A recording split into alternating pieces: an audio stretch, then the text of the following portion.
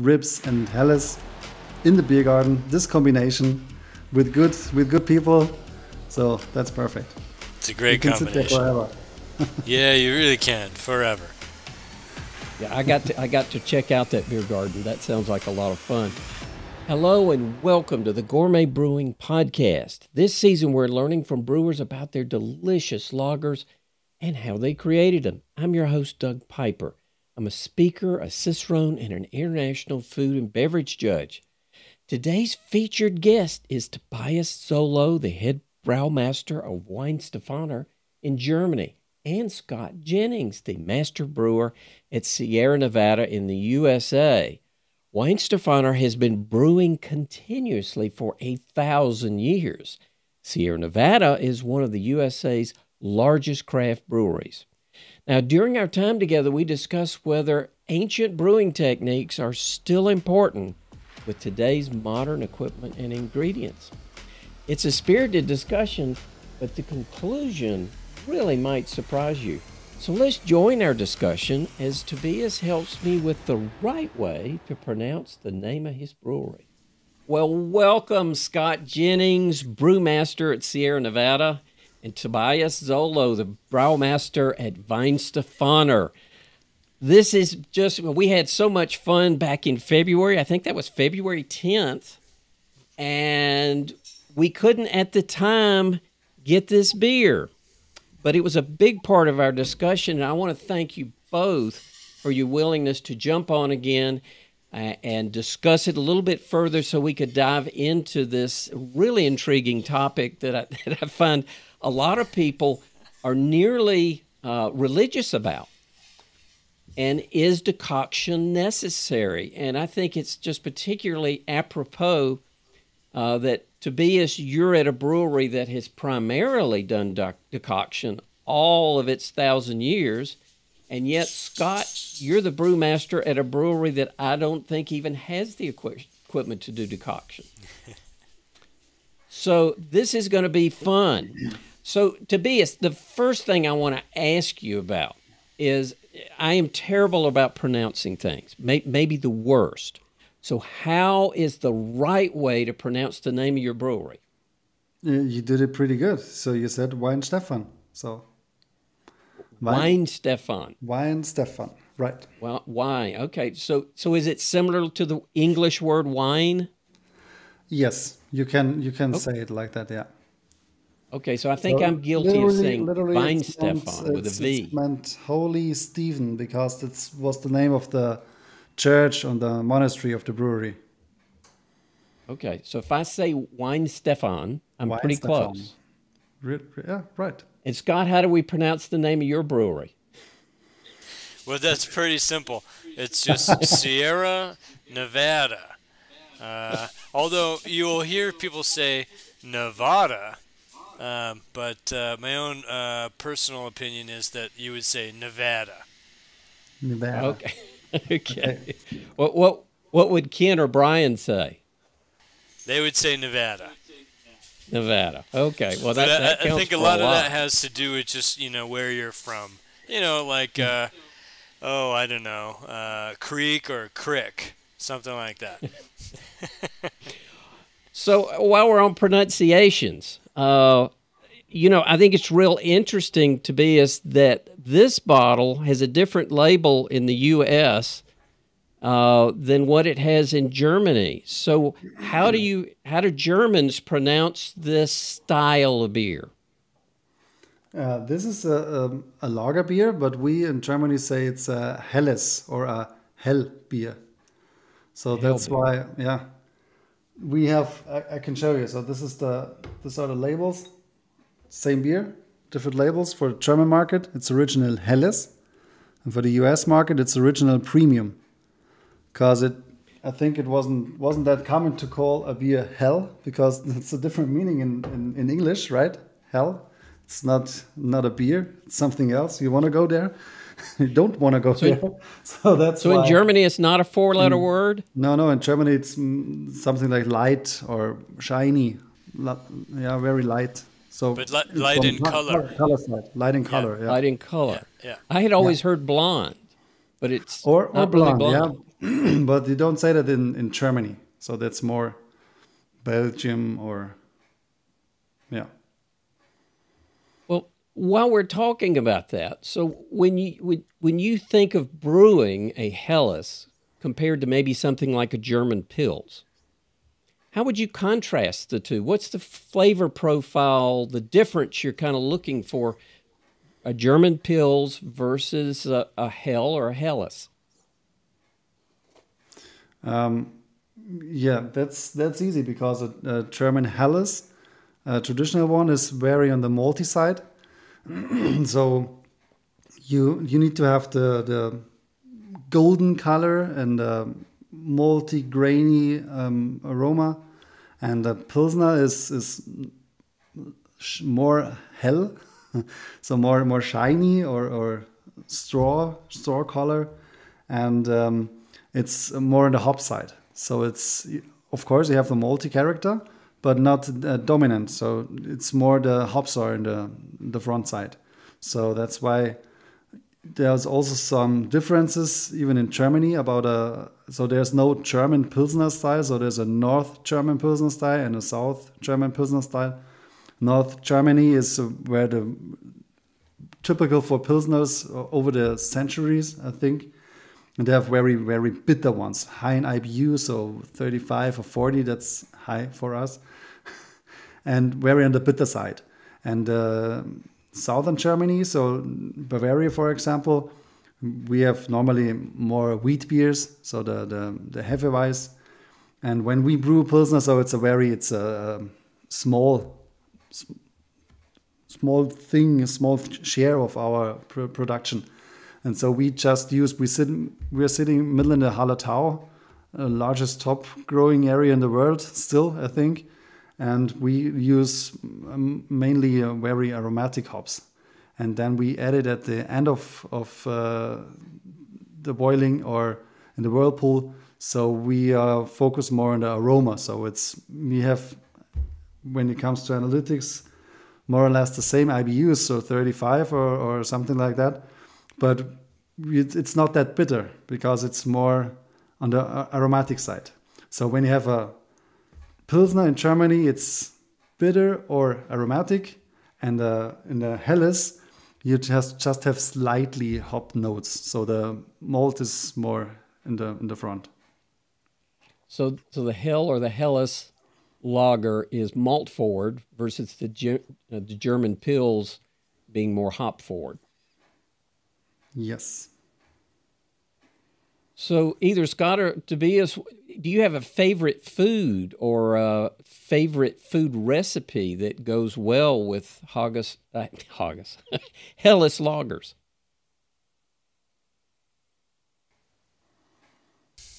Well, I think one of my favorite memories, Tobias, you remember the last time I visited you, we went to the beer garden at your brewery, and we had some ribs that you have at the beer garden there, and that was, it was a beautiful day. It was amazing food and gorgeous beers, and maybe because of that reason, I make that pairing association. Yes, I can. I remember very good because this is. If you asked me the question, I would say the same. It's best when you sit in the beer garden, when you have ribs. Of course, ribs are perfect, but it also fits very good to just cold plates. Like it's very typical in Bavaria, just to have a Brotzeit. We call it Brotzeit. So it's sausages and cheese, cream, and pretzels. And this is the standard drink for that is Helles. But it's a style like Hefeweiss. You can, I think you can combine it to almost all food we have here. So that's why ribs and Helles in the beer garden, this combination with good people. So that's perfect. It's a great You can sit there forever. Yeah, you really can, forever. Yeah, I got to check out that beer garden. That sounds like a lot of fun. Yeah. Well, I think Okay, I'm getting thanks. thirsty, guys. Scott, I know you had your can Yes, out. You might me have too. already poured yours. No, I didn't. It's not open. See, Oh, well, you had a full glass of something. that's my warm up beer. Well, I hadn't had a warm up beer yet, but what I would love to do is to pour this.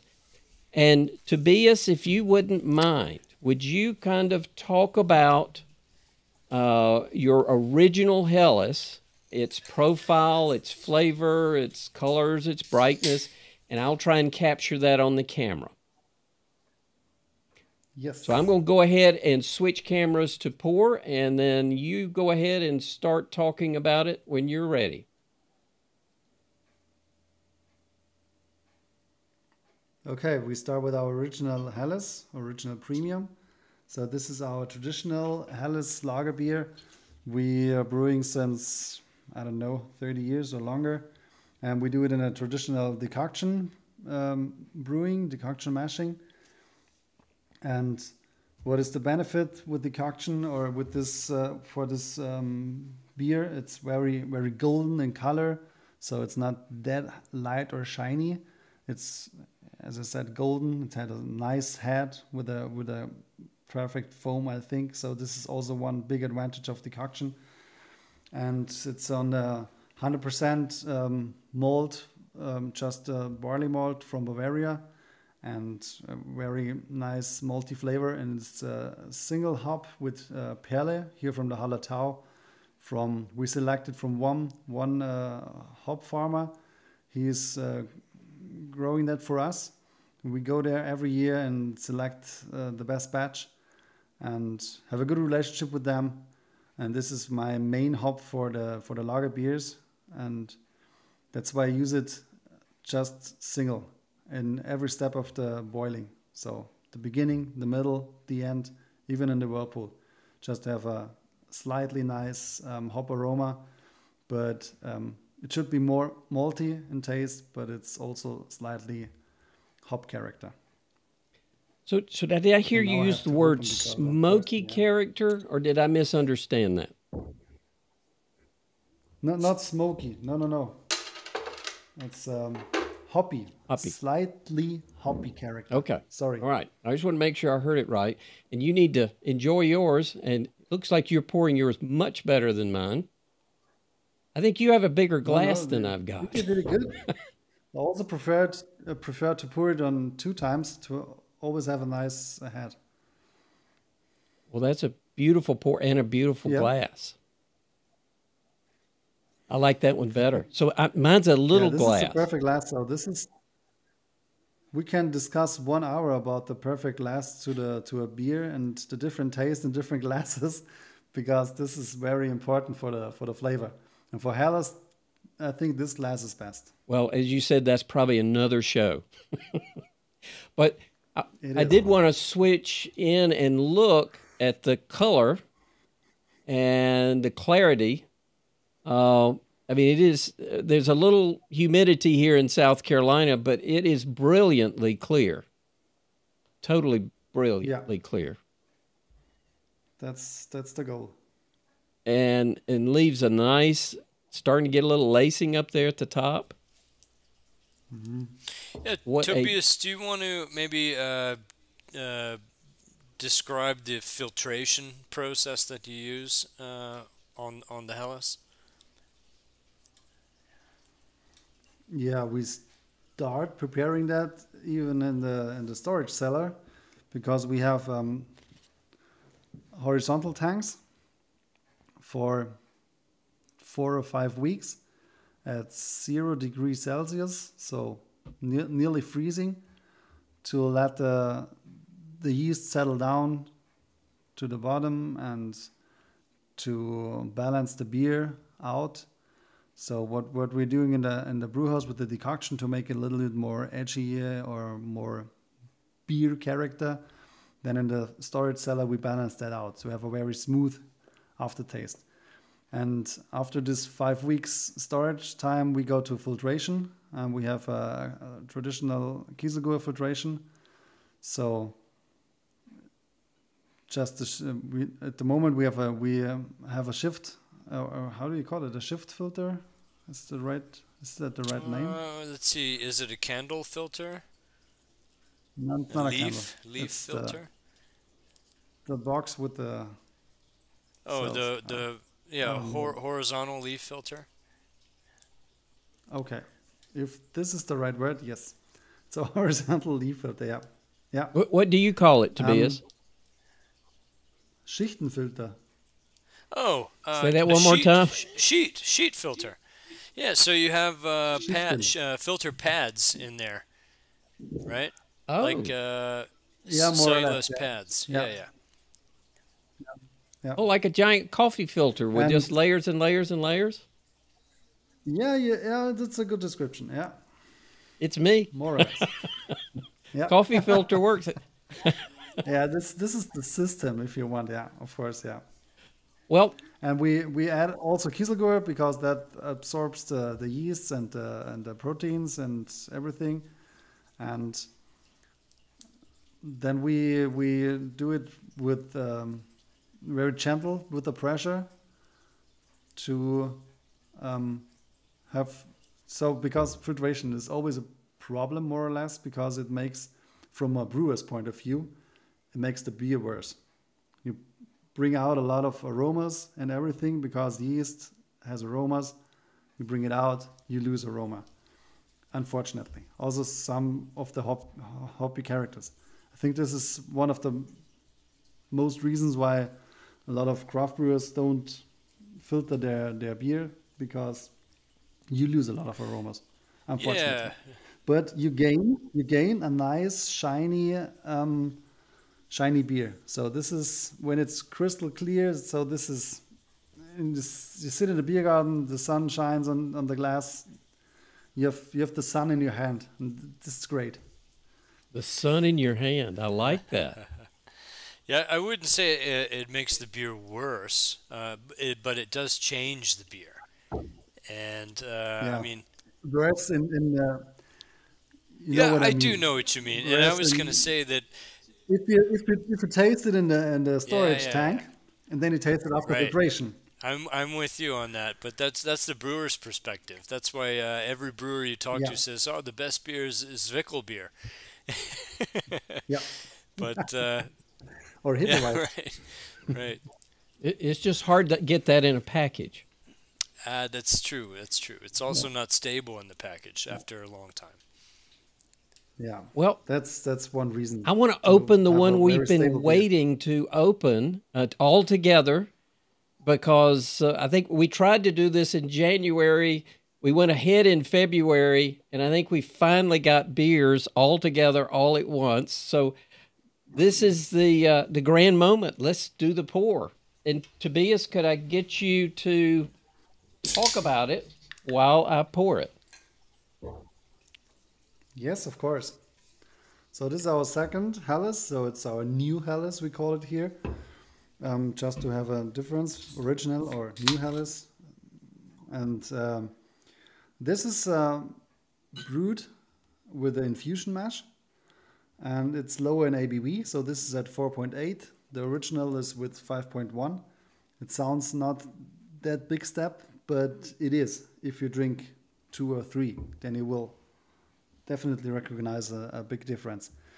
It's more lighter or shinier in color because of infusion. So it's not that golden like the original. It's more in the very light straw character or color.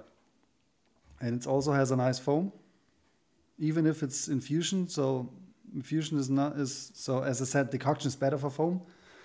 But if you do some rests, then you can also, or have a good malt, then you can also have a good foam on that. And what was one point? So we want to make it more slim, so not in taste but in body. So very, how to say, very crisp, refreshing beer. So you can have it for breakfast or at the beach, just as a refreshing. So it's not a typical one for the evening, for the barbecue. Then you change to the original or to a Hefeweizen. But as I said, in the morning or at the beach when it's hot, then it's very crisp and refreshing. And that was the goal for that beer. Well, I don't know that was my best pour, but that wasn't the beer's fault.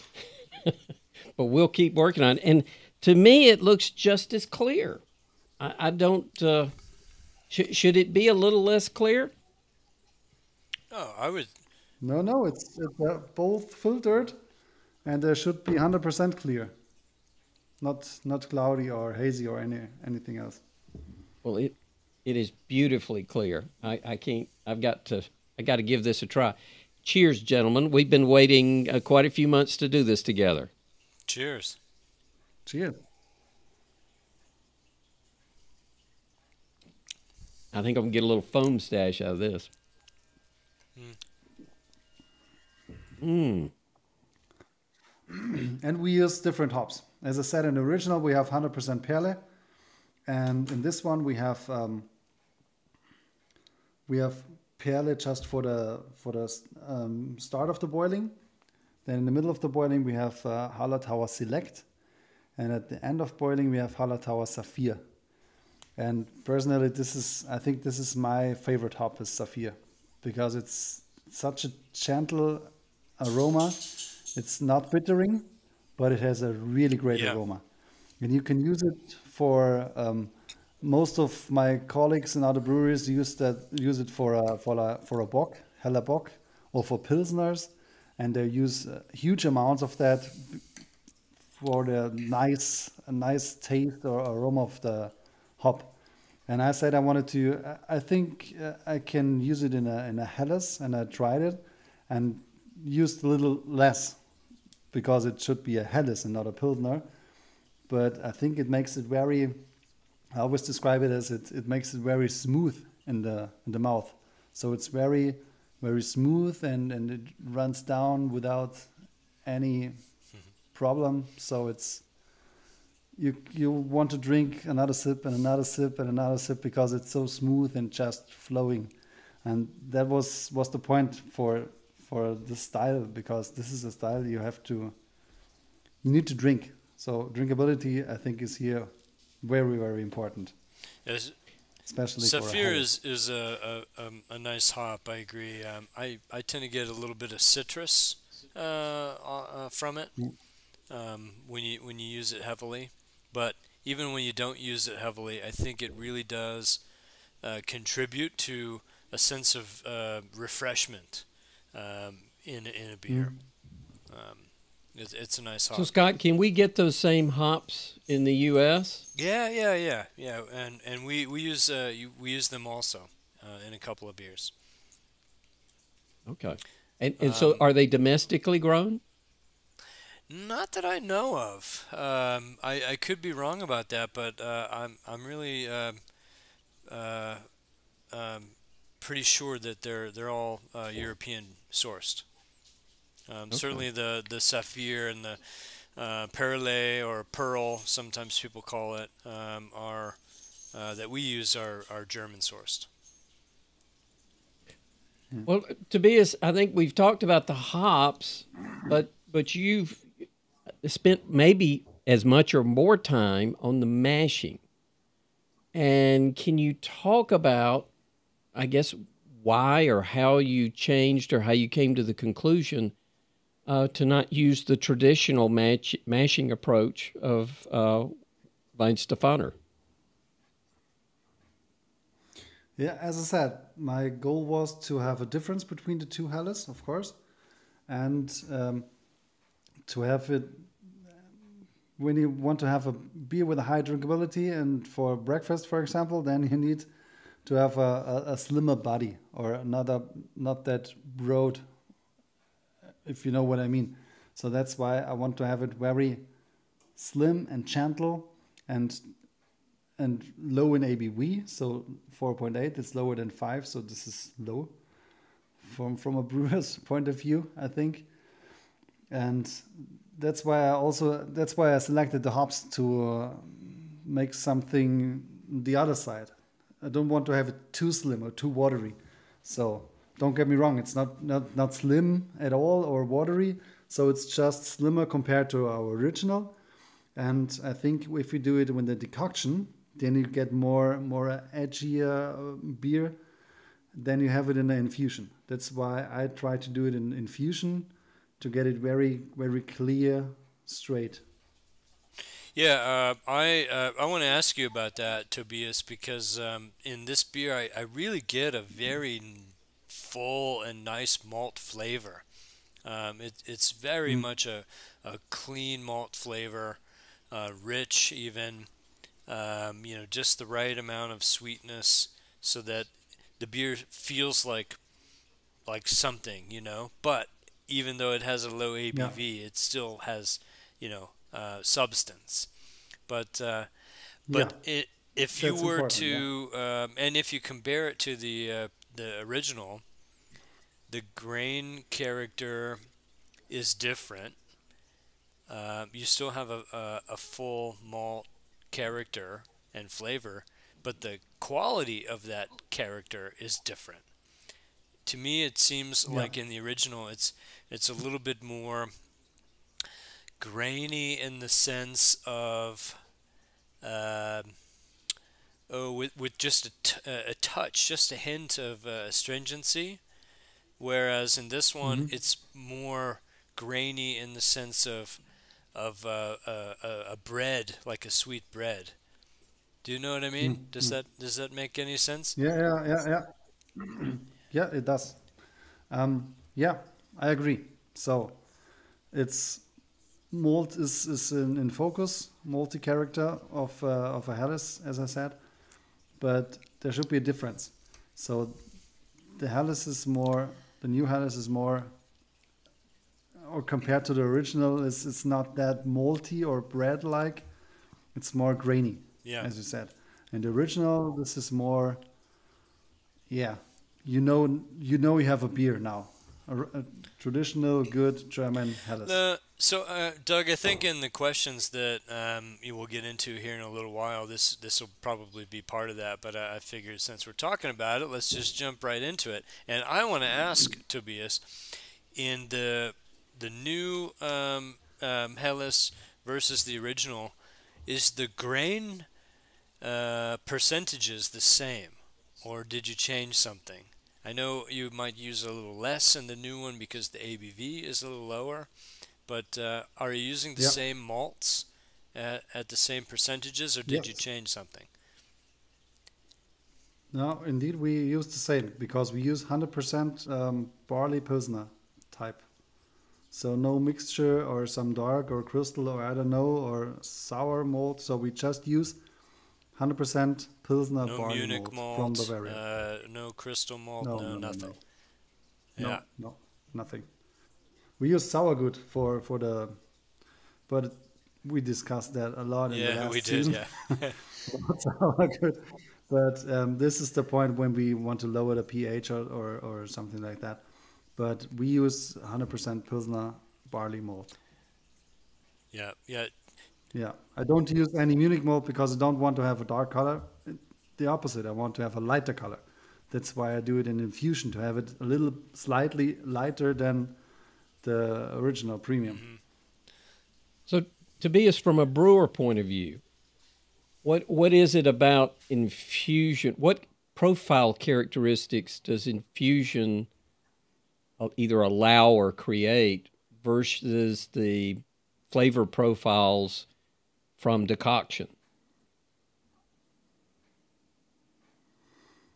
Yeah, in infusion, I think this is the clearest way to brew beer. In decoction, you can change the character more.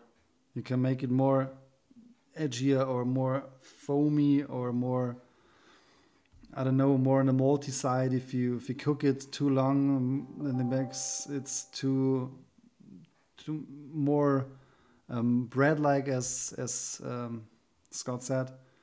But yeah, that's the advantage of a decoction mash.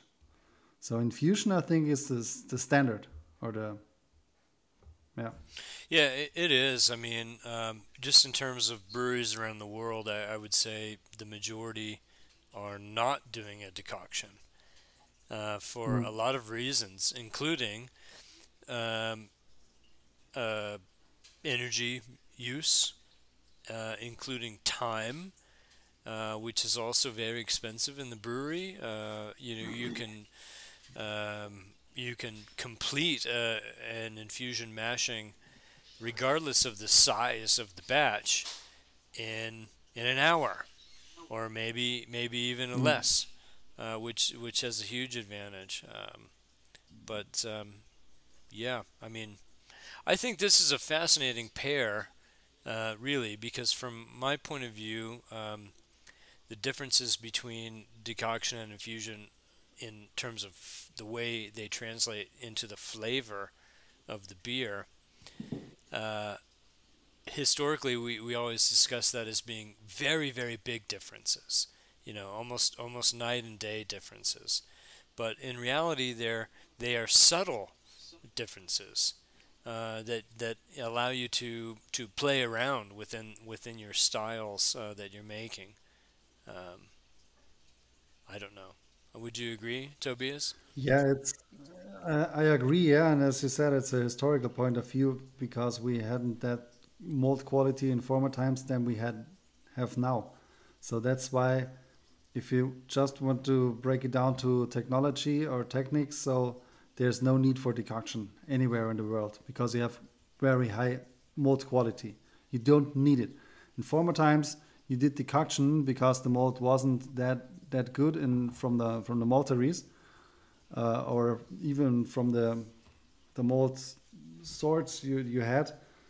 Um, but nowadays, with the new sorts and with the new technology or experience in the malt houses, they can bring you malt where you don't need that decoction.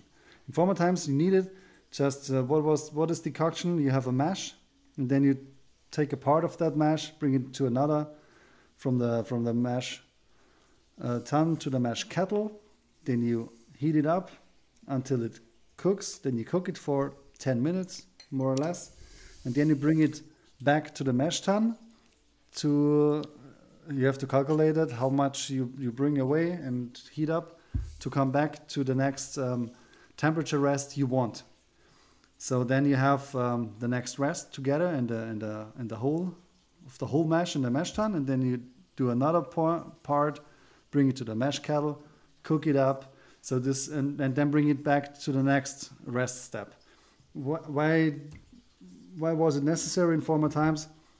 Because you had a very bad extract gain, because the starch didn't broke out just by enzymes, so of the malt enzymes. So that's why you need to break it out mechanically by cooking. So you can imagine it's like you see it better in corn. If you make popcorns, when you heat up a corn, then it pops out of the corn. The starch pops out. In corn, you can see it very good, and it's more or less the same in a wheat or in a barley. So It's so tiny you don't see it like a real popcorn, but it's the same mechanic, and that's why you have the starch in the mash, and the enzymes can cut it down to the malt sugar, and that's this is done in the maltery to bring out the starch or make it more soluble than in the mash, and that's why now there's no big need for a decoction, but it was in former times. And why are we doing this? Next question, I think, because as Scott said, time is a point, of course, but we want to give the beer time. So we're not a beer factory, we're a brewery. So we want to do it on a traditional way and a traditional side, and it makes a different taste if you cook part of it. It makes a darker golden color. It makes it more edgy, more malty, and brings a much more better foam if you do it like that, because you start with a lower temperature and cook it, and this brings a better foam, I think. And it's our taste, our Weihenstephan taste, and we have success with that. So why change it just to sell a little more? Maybe. Yeah. Yeah. I'm convinced we don't sell more in the future if the people just get any lager and not the taste they expect from Weihenstephan. Yeah, and that's it exactly. We talked about this a lot last time too, and a lot of the listeners, asked the questions, as you said, Doug, repeatedly, rephrased in innumerable ways. Why should you do it? When should you do it? I think the general understanding of how to do it is maybe not the question, but the why and the when. And when you want to replicate a very traditional style that was always made long ago when the style was born in definition using a decoction technique, then if you want to replicate that flavor, you have to replicate that technique. You can get close by adding some melanoidin malt or doing some other things, but it's not quite the same, right? But if you're not so set on replicating the flavor profile of a traditional style or the classical example of some traditional style, and you want to experiment with that, you can still, as this beer I think really demonstrates, you can make a beer with a very full, very rich malt flavor without doing a decoction. And when, for all the listeners, when you want to really understand what the flavor differences are between doing essentially the same beer with two different techniques, then get this pairing that we have here today and try it for yourself. Are there differences? Yeah, there are. That's a good point. Thank you, Scott. That's the best way to experience it. You can do a record like this one and talk about for the beer geeks, I think, for the brewers from the listeners. But you can also just I think this is more eye opener just to taste it side by side, and see the difference and see what do you like or you prefer, because it's always at the end of the day it's a question of taste. What do you personally prefer? So we don't want to say this is better or not, because it's not true. You have to say what is better for you, and you can find it. That's a big advantage. Now we have a big range of everything, of classical styles like we do, or the experimental styles, I call it like that, like Scott is doing, and I think that's cool. So you can listen to a podcast like that for, how do you call it? Videocast? Yeah, or video podcast to learn more. Or that's why I said podcast, because we have, since the Corona time, we have a podcast of Weihenstephan Brewery. So maybe you can listen to that. So we talk a lot also with the university or other techniques or just inside of the breweries. So it's, what's the name? 1,000 Years of Beer. You can find it everywhere. So maybe if you're more interested in Weihenstephan, for example. So Tobias, is there one style, or maybe Scott, you might have the answer too, where you really, to get the profile you want, and I'm not talking about a particular beer, I'm talking about a particular style. Is there one style out there, maybe more than one, where decoction's really necessary to create that style? Yeah, that's a good question. Very good question. I can think of a couple of things to say to that. I guess I'll start with in our own experience. Maybe some of you might remember we did a Bavarian style Hefeweizen. We called that Kellerweiss, and in this beer, which by the way, personally, I felt it was pretty true to type. I think it really did capture, the essence of what is a Bavarian Hefeweizen. I don't think it's comparable to yours, Tobias. However, we were pretty proud of that. But that beer... No, Scott, I agree completely. So you remember when I was over in your brewery, Mills River, and you let me try the Kellerweiss, and I said, no, it was in taproom. We tried it, and I said, Okay, this is a Sierra Nevada glass, but this is not your beer, right? This is a Bavarian. This is a Bavarian Weizen. No, no, no, really, we brewed it here. And I said, okay, so maximum respect. It's very, very close to a Bavarian style. So I even would have said it is a Bavarian beer. So yeah, and you did it in No, decoction, we didn't. or It was Infusion.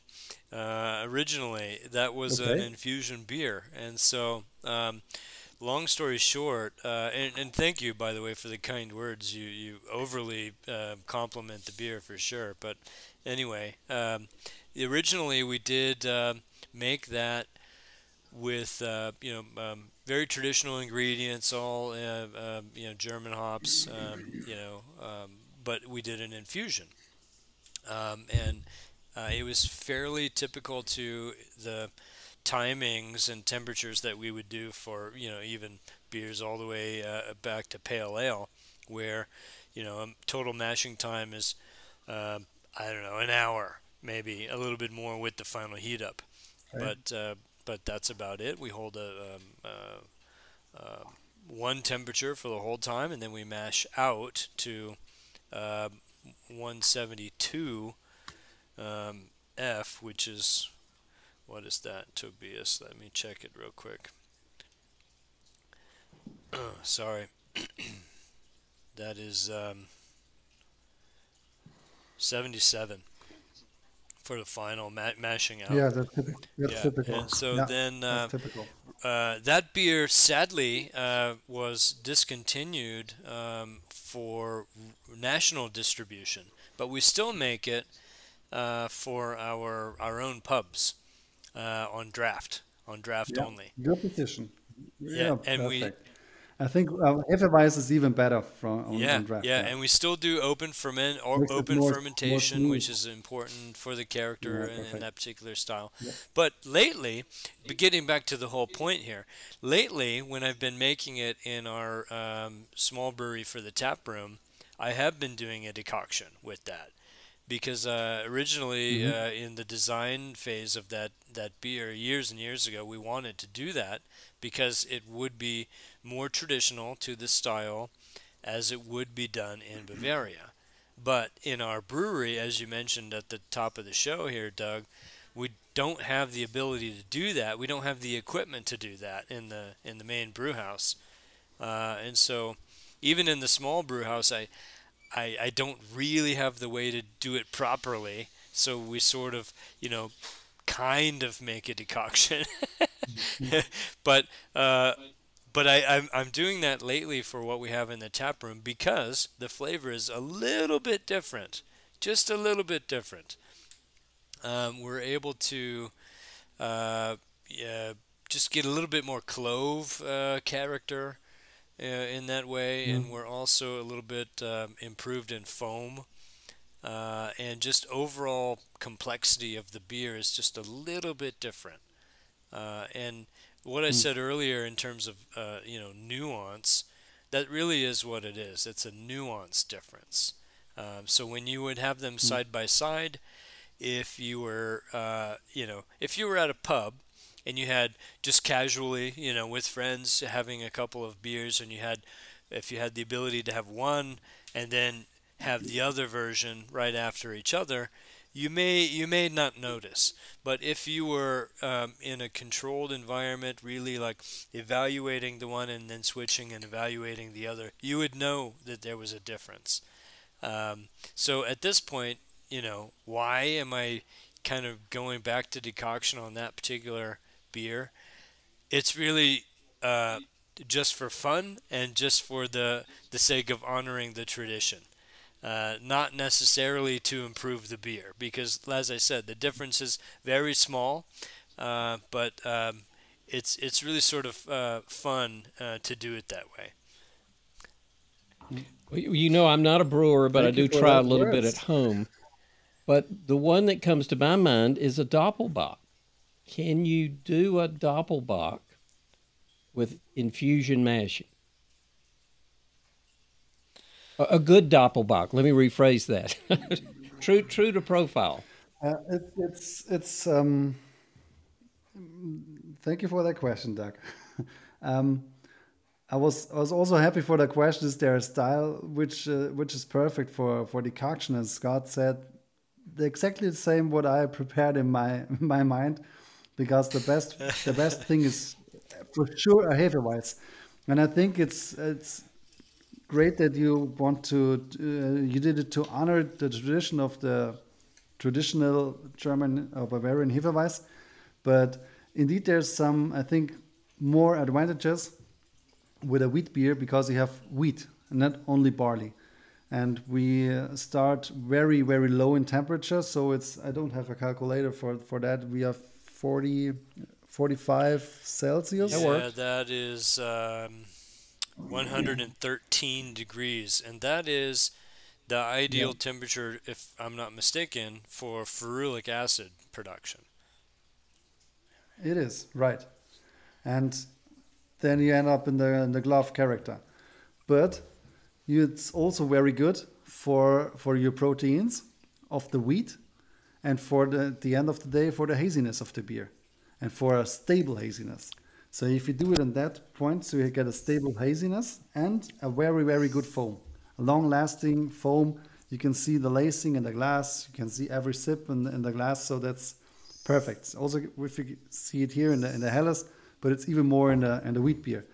And that's why we do it. That cold mashing in and do a triple decoction. So 3 times, bring it to the kettle, boil it, bring it back to get out more of the proteins and for the foam and for the haziness. Yeah, each time you're doing that decoction, Tobias, that is for the purpose of when you bring it back to raise the temperature of the main mash up to the next step. Yeah. And to go like that, right? Yeah, right. Yeah. And especially for us, we are exporting a lot of beers, or the most of our beers we are exporting. So we have a share of 70%, which goes to export market, or even higher. And biggest export market, of course, is the United States. And when it's 8 weeks on the ocean, I want to preserve the same quality than we have it here in Germany. So the same haziness, the same foam, the same taste. And that's why that helps a lot if you do it the in Hefeweiss and decoction for that. Yeah. And Doug, to come back to your question about the Doppelbock in the infusion system, it's a difference if you do a lager Doppelbock or a wheat Doppelbock. So for a wheat, I will always go for a decoction, always, for the same things as I said right now, because of the wheat. So in Germany, at least in Germany, we have to, according to the purity law, we need to use at least 50% of the grist is wheat. That's why we need to mash different than lagers. If you have a Doppelbock, a lager Doppelbock, like our Corbinian, for example, the dark one, so then you can do it in infusion. I think you can do it in infusion because we don't do it, of course. We do it in decoction, as we do all our beers except the New Helles, because you get a fuller body. I think I'm convinced you get a fuller body for that. But it would be possible to do it when it, for example, comes to a heller Bock, yeah, Doppelbock hell. So a light version of that. Then I can imagine to do it in infusion to get a very slim character, or a slim in the point of you don't get it when you drink it that it's that high in ABV. So you just can drink it as a Helles, and after the second one you get a bump on your head and you said, okay, wow. Yeah, yeah. So then I think it would help the style to have it in infusion, to don't recognize the alcohol or the at the first time, and underlay it with a lot of hops. So I would do a lot of hops in a heller Bock, Doppelbock hell, and then you have a very, very crisp beer with a full body and with a great taste. Yeah, yeah. So I have that in mind to do that in the future one day. At the moment we don't do it, unfortunately. We had it in former times, but maybe we do it in the future Yeah, someday as a it's seasonal funny. I festival, think maybe. once again we're in complete agreement, Tobias. Actually, this next week, probably Monday, Doug, if you're up in the area, we'll have a Weizenbock that we'll put on tap that I made with a decoction, and it's tasting really really good. We recently had an example of doing a Doppelbock with a decoction, and the result was that it might be even a little overly malty. Is some of the comments that I've heard, and I don't have a lot of experience in that, so I want to ask you, Tobias. But the idea was that the reason could be when you have a high gravity beer, as you would with a Bach, maybe the original gravity is, oh, I don't know, what, 17, 18 Plato or something like that. So you're Mhm. using a lot Mhm. of malt. And because you're using so much more malt than you would, in a Helles or, something, a lower gravity beer, already you're going to get plenty of malt character even without doing a decoction. So you can instead maybe do a step mash and not an actual decoction mash and still get a pretty good Yeah, traditional full character result. yeah, yeah. I agree. But not just a question. When people say it's more on the multi side, how do they mean that? Do they compare it to your other beers and expect, of course, from Sierra Nevada, you expect a lot of hops. So that's why they think it's too malty because they expect more Mm. hops. When they, for example, would have a Vitus from Weihenstephan, the Weizenbock, there's very small 12 or 14 IBUs, so that's normal for a German style wheat bock. And the people know that and expect more banana flavors and malty flavors of the for esters, the banana. But I think when you have a Sierra Nevada bock, I would also expect more hops Yeah, because it's yeah. Well, in Sierra this Nevada case, I bock. think this is an internal discussion among brewers, and so as a discussion among brewers, we're also keeping in mind the analysis or the analytics of the beer. And so when you have Mm, a similar gravity beer with a similar ABV and a similar ending gravity, and when you're, as a brewer, you sort of get trained just by virtue of experience to, you can sort of detect, if you will, the ending gravity mm, of a beer, and then in your mind you're evaluating at that point how sweet it is, and how much body it has, and what's the malt character in mm, relationship to what the analytical value happens to be. And so I think the experience in terms of the example we were talking about is that for a strong beer with a high finishing gravity, the the sweetness and the balance between the sweetness and the malt character can be really different from an yeah. infusion to a decoction, even if The, the numbers the, don't the change at higher all. The numbers are identical, but the perception can be quite different. yeah, the higher the final attenuation, the less sweetness and less malty taste, I think. So it's higher drinkability. So also you don't get the alcohol Hmm. that fast if you have a very high attenuation. Yeah. Well, I guess back to the question, Doug. Long story short, I think on a high gravity beer, I think you can get regardless of the style, perhaps with the exception of Weizenbock, I think you can get uh, a very good result with an infusion type approach. Hmm. So, is there ever a reason to use decoction? besides a Weizenbach? Unless, to go back, let's eliminate Tobias's comment where he said the profile that your customers are used to, that's a reason to continue. But I'm speaking of from a style point of view. Can you replicate most of the styles, if not all the styles out there with Infusion, besides a Weizenbach? Well, I think as we've discussed already, Doug, I mean, the short answer is yeah.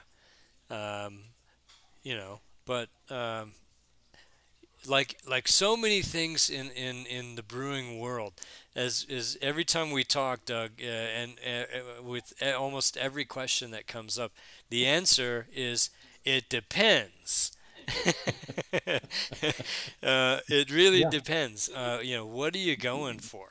As we discussed already, when you want to replicate, the very traditional example of the style as it was defined, way back when, you may want to use a decoction. And in that case, the question that you answer, is there ever a reason to use it? Well, there's one. But from a practical point of view, you can get really dang close, regardless of the style, without doing that. And that's just a choice that brewers should make based on their own equipment and what their goals are. Tobias, did you have a comment on that? I totally agree with Scott. What? It's what as he said. What's your approach? If you want to do it in the very close to original style, then you need to replicate the original style. If you want to do it very high drinkable and slim in body, so you don't need a decoction. If you want to have a broader mouth feel or more sweetness, then decoction could help.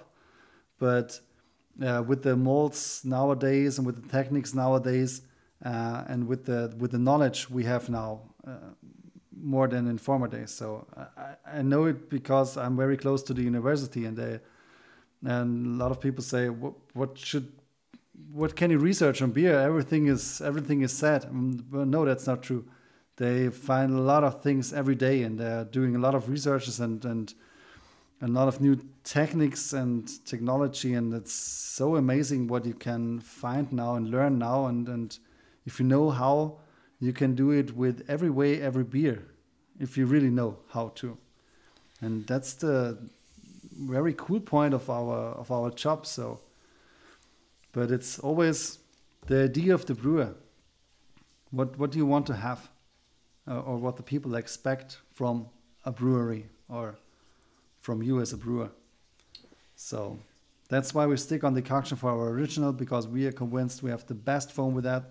We also compare it to competitors, and when it comes to foam, we win always. That's great. I love that, because especially in Germany, it's very important to have a nice head on the headers and see the lacing and the glass, and I also think we have a high final attenuation in both beers, but we have it more sweetener with the decoction system. And then, as I said, this is a beer for the evening, and the Helles is a beer for the whole day, for sitting on the beach, just want to have a refreshing beer without any edges, but a good nice taste. Then I think our new Helles from the can is perfect. Well, it's speaking in that, I wanted to show just kind of a beauty shot of what your delicious beers look like. Just stunningly delicious and pretty beers. This has been so much fun. I think we can switch over to our questions if you're still game, Tobias. I know it's 6 hours ahead where you are, and you had to work late at the brewery. So are you good to go through at least some of these questions? Yeah, of course. All right. I have still a beer. Well, So. let's switch over to the questions.